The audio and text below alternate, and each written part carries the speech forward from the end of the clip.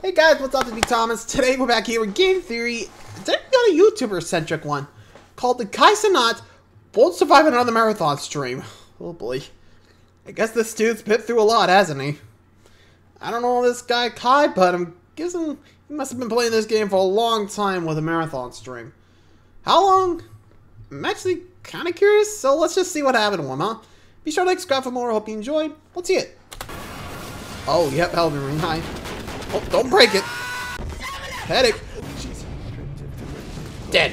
Oh my god! This is hard as fuck! At some point, you gotta just sit back and think, like, is it me? I think it's me. It might be you. I hate to break it to you, Kai, but your friend Yeah. is right. Though it's not for the reasons you might think. We're about to find out. Let's go, Tom. Hello, Internet. Welcome to Game Theory, the show that knows that gaming is a marathon, not a sprint. And that is more true than ever, because marathon streams are one of the biggest metas in streaming right now. You know the ones I'm talking about. The I'm not ending stream until I do X. Like Tim the Tapman's not ending stream until I D-rank in Rainbow Six. Or TBNR Frag's streaming until I hit Unreal rank in Fortnite. Whether it's the sheer novelty of these continuous streams or the desire to be there and spam I was here in chat when it all ends, something about these kinds of streams captures our attention. And the newest game to be the subject of these marathon streams is, of course, the long-anticipated DLC for Elden Ring, Shadow of the Erdtree. And it is hard. So hard, in fact, that From Software have actually come out with a patch to they make even it saved their a bit easier. And this is from the company that is known for making hard games. I guess you could call this DLC the Dark Souls of Souls-like games. It's like the Ouroboros eating its own tail. And so, when streamer Cenat announced that he was going to be doing a marathon of the new DLC, people were hyped. And the marathon ended up being quite a ride. He laughed, he cried, he raged. In fact, things got so rough for Kai that he had to bring in an actual licensed therapist to help calm him down. Which really? Thinking, was there something he could have done differently? Sure, watching Kai bash his head against a wall was no doubt entertaining, and what he did was certainly a massive achievement, but I can't help but feel like there were some efficiencies he let go to waste. The only other person who attempted to marathon this DLC, at least at the time of writing, was Ludwig. But he did it in 40 hours less. What was he doing differently that allowed him to lessen his time in the self-imposed prison? You might think it's all to do with in-game strategy or their builds or their previous experience, but that's not very theorist. Instead, I'm talking about something much less subjective: science. Gaming is more than just getting good, after all. Your environment, your sleep, your diet, they can all affect things like your mood, concentration, and reaction times, all things that are essential for a game like this. So was there science Kai could have used in order to save himself hours of heartache? Well, just like any good Elden Ring player, I too am willing to sink tens of hours into mindlessly grinding away at a task. So grab your enchanted greatswords and data charts, because I've got the strats to help Kai, other streamers, and even you fully optimize whatever gaming marathon lies ahead. So first things first. Well, this is gonna be interesting.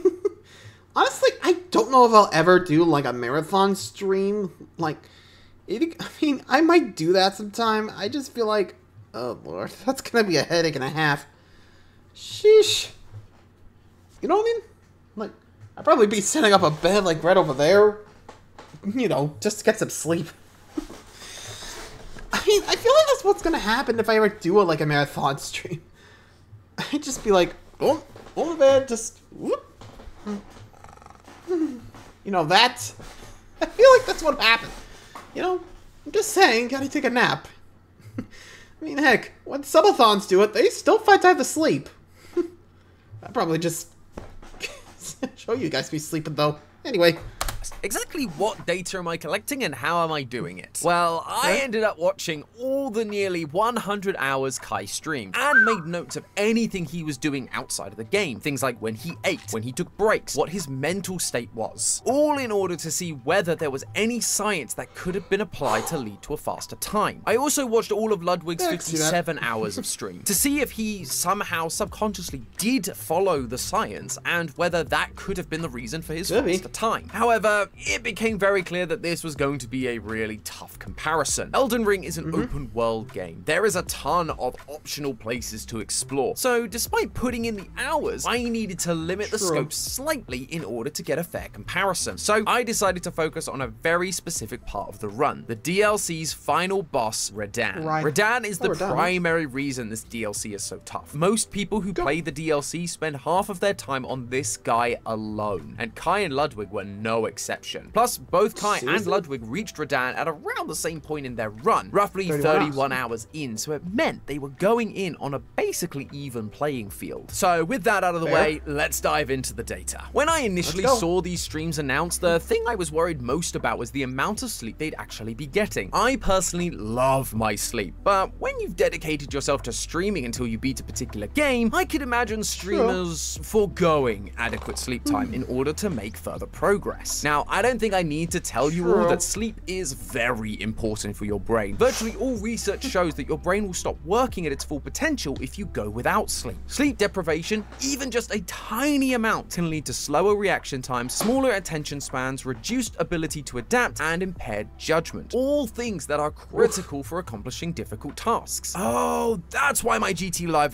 performance was so poor. I was just jet lagged. It had nothing to do with my lack of art skills. So, how much sleep were these guys getting? Ludwig only slept once in his 26-hour run against Radahn, and it was for roughly 7 hours. Hard to say for sure because his stream cut out, but providing he did go to bed when he said he did, and didn't spend too much time dilly-dallying before getting back on stream, he would have been in good shape. Doctors recommend 7 to 9 hours of sleep in order to avoid the effects of sleep deprivation, so Ludwig is just skirting on that line. Kai, however, didn't follow that advice. He definitely laid in bed for 8 hours each time he slept, which he did 3 times across the Radahn section of his stream. But if you actually watched Kai sleep, which is creepier now that I'm saying it out loud, but it's for science, I promise. My job is so weird. But if you did, and you subtract the time that he spent shifting around to get comfortable or playing on his phone, then you'd realize he only slept for just shy of 6.5 hours on the first night and only 5.5 hours on the next 2. He is getting way less sleep than is required to fight off sleep deprivation, which is likely what led to some of his worst reaction times. Sleep is also when your brain converts short-term memories you've acquired throughout the day and turns them into long-term memories. Without that rest, all that muscle memory you've been picking up by playing the game over and over and over again, it's just not going to make its way into long-term memory, and so by the time you wake up, your muscles aren't going to remember how to do it properly. So if you want to optimize your streaming marathon with better reaction times, attention spans, and building muscle memory, rule number 1 is get the full 7 to 9 hours of sleep. However, it's not like Kai was just grinding during every waking moment. He did slow down and take some regular breaks. In fact, from the moment he started his attempts against Radahn, I counted that Kai took about 43 breaks over his 44 waking hours, roughly 1 break per hour. These breaks then averaged out at about 18 minutes in length and ranged from checking his phone to eating to watching other streamers. According to research, Kai absolutely nailed the frequency and length of breaks to maximize productivity. One study found that the most productive workers would, on average, work continuously for around 52 minutes before taking a 17-minute break, which is shockingly close to what Kai averaged. This is important because other research has shown that those who take breaks ultimately end up being more focused, less stressed, and make better decisions. In contrast, Ludwig only took 15 breaks over his 27 waking hours, with the average length being just 7 minutes per break, which is way below what is recommended to be productive. So why did it take Kai?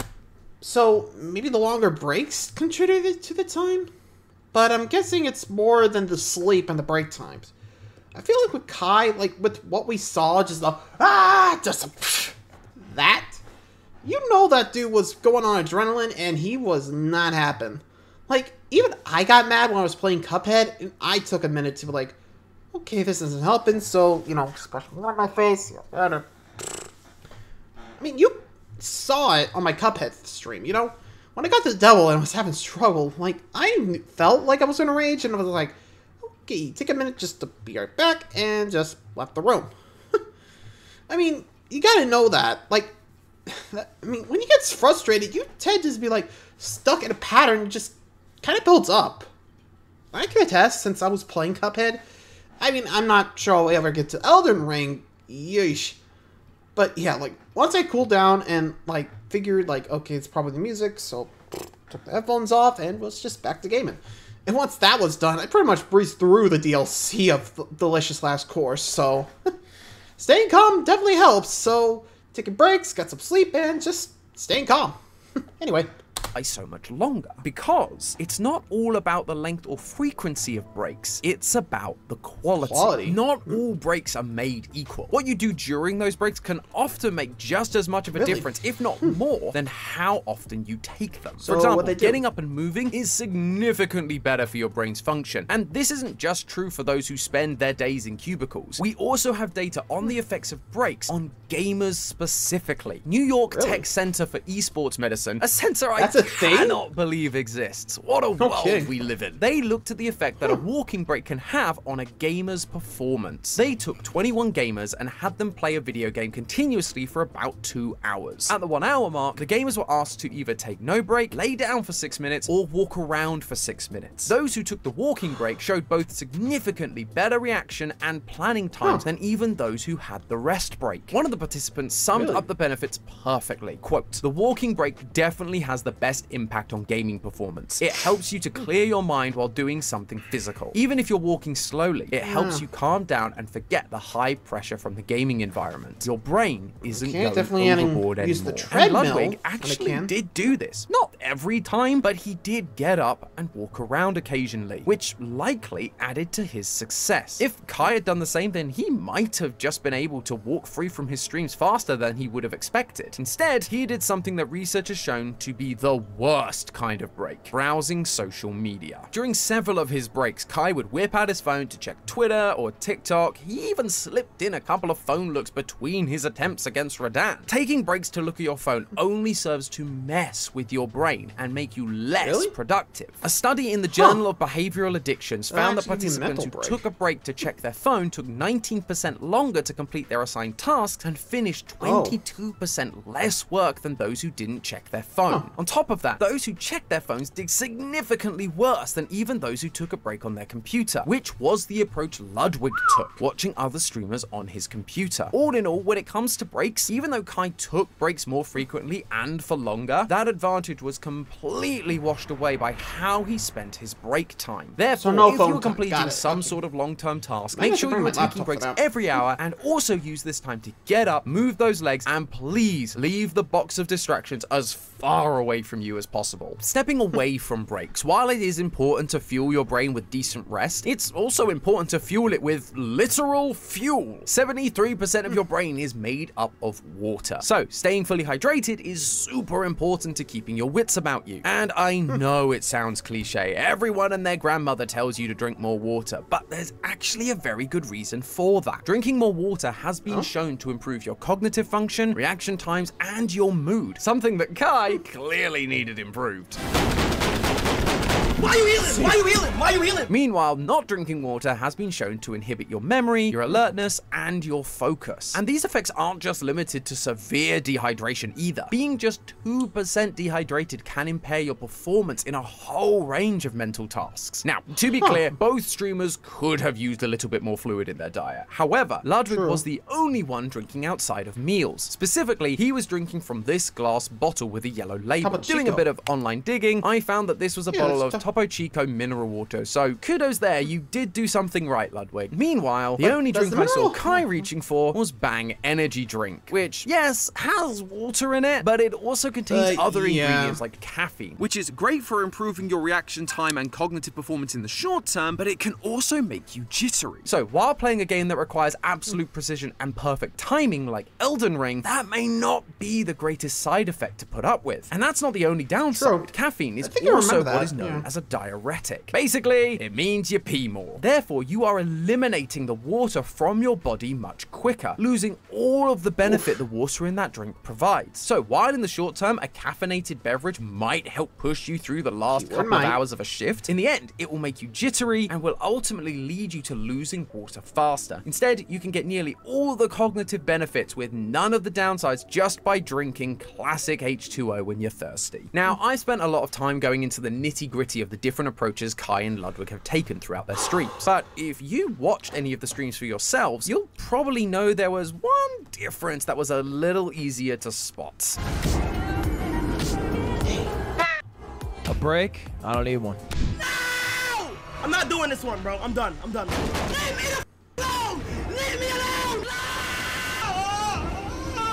Yeah, Kai got a little heated, Animated. shall we say. Now, anger and frustration are obviously normal emotions, especially when you're dying to the same boss again and again and again. But while you may be losing the game, losing your cool doesn't do your brain any favors. Anger, especially stress-related anger, activates the emotional parts of your brain like the amygdala and triggers that fight or flight response, which in turn limits our ability to think. And in the case of Kai, if the source of your anger is the thing that you must overcome in order to free yourself, that ends up creating a pretty vicious cycle. He plays, gets angry, it limits his brain's ability to think clearly, And which leads to him playing bored. worse, meaning he loses again, and the next thing you know, you're talking to a therapist with a PlayStation controller in your hand. But you might be thinking, Kai is letting out his anger. Isn't that better than keeping it bottled up? Well, as it turns out, yes, the more kinda you no. vent your anger, the angrier you actually become. Brad Bushman, a senior researcher and professor from Ohio State University, said that venting anger might sound like a good idea, but there's not a shred of scientific evidence to support catharsis theory, i.e. the idea of getting it off your chest. He goes on to say it's really a battle because angry people want to vent, but our research shows that any good feeling we get from venting actually reinforces aggression. Basically, by letting out your aggression, you get that sense of catharsis and positive release in the moment, but that teaches your brain to get angry again in order to receive that same positive feeling. On the flip side, bottling up your anger and never addressing it can be just as bad. Holding on to anger leads to a buildup of the stress hormone cortisol. This stress hormone can lead to problems with attention, decreased mental processing, or muddled thinking. Once again, all the things we're trying to avoid. So that leads...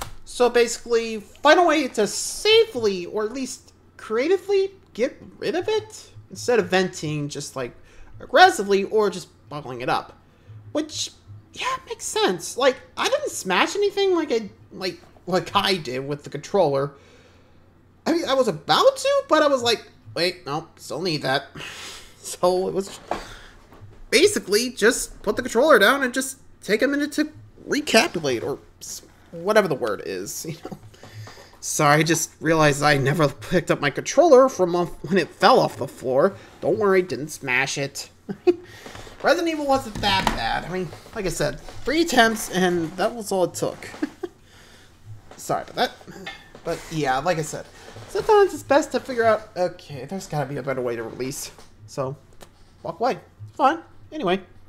Is the question, what is the healthy way to overcome inevitable anger? The answer is doing exactly what Ludwig did, calming down. Sophie Scharbeck, a postdoctoral fellow at the Virginia Commonwealth University, noticed the rise of things like rage rooms, places where people are encouraged to vent their frustrations for a nominal fee. So she decided to do a meta-analysis of over 150 studies on over 10,000 participants to find the best ways to cope with anger. A theorist after my own heart. Look at all those numbers. But what she found is that the best thing you can do is to carry out activities that lower your arousal levels, not give in to them. Activities like running, using a punching bag, and cycling were much less effective at controlling anger than activities meant to decrease arousal, like deep breathing and meditation. So the fact that Kai is so quick to let out his frustration is wiring his brain to remain on high alert, and he's never getting a chance to truly rest. That in turn leads to decreased cognitive function, prolonging his run, which makes him angrier. This is why Kai's therapist repeatedly tried to get him to calm down and breathe, to little success.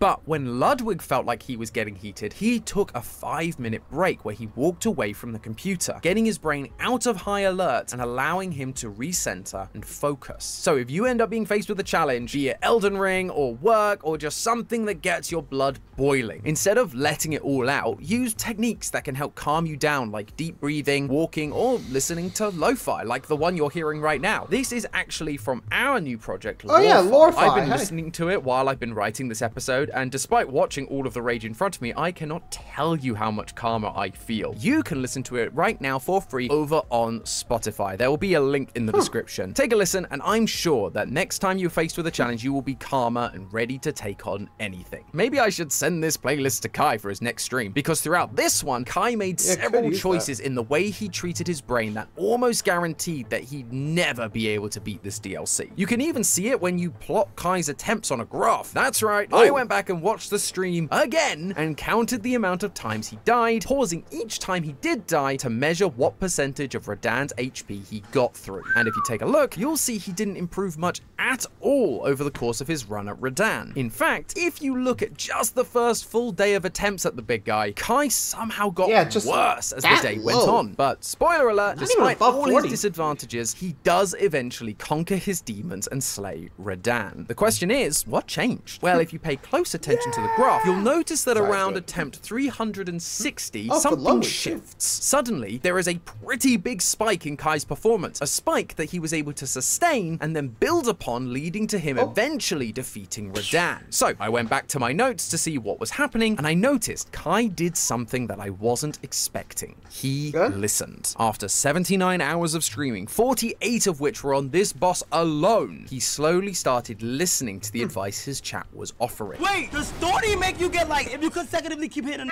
you get higher damage? Oh.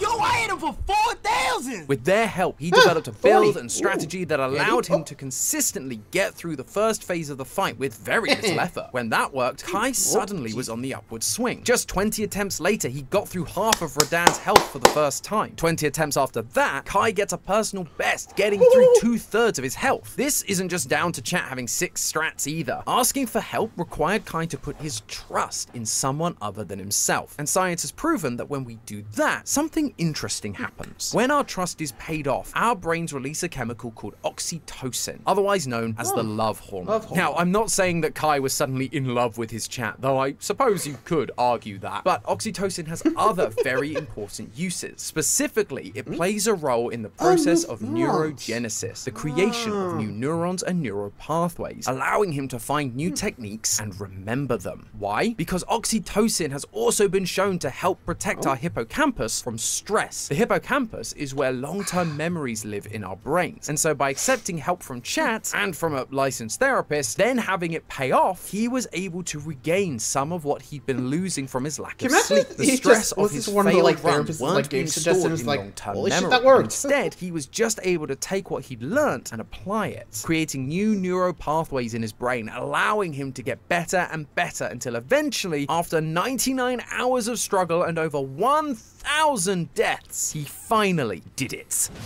Yes! There you go. Yes!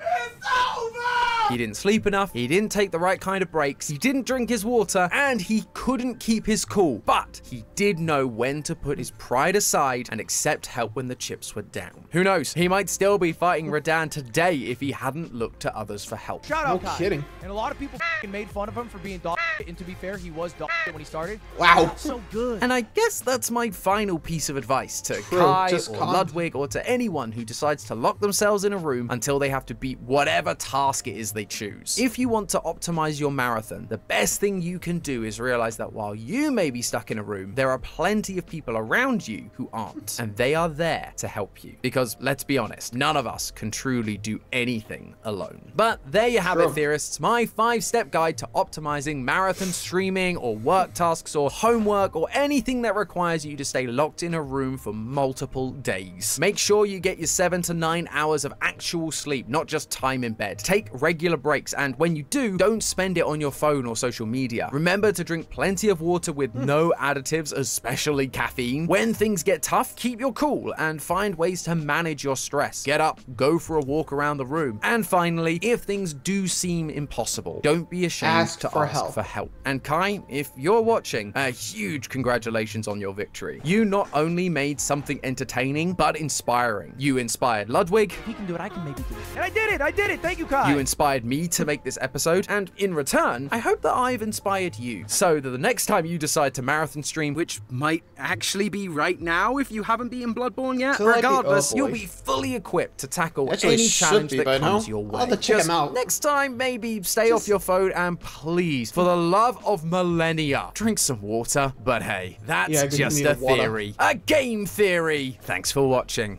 And if Elden Ring... Yeah, that does sound about right. You gotta calm down, man. I'm gonna actually check to see if Kai's doing Bloodborne right now.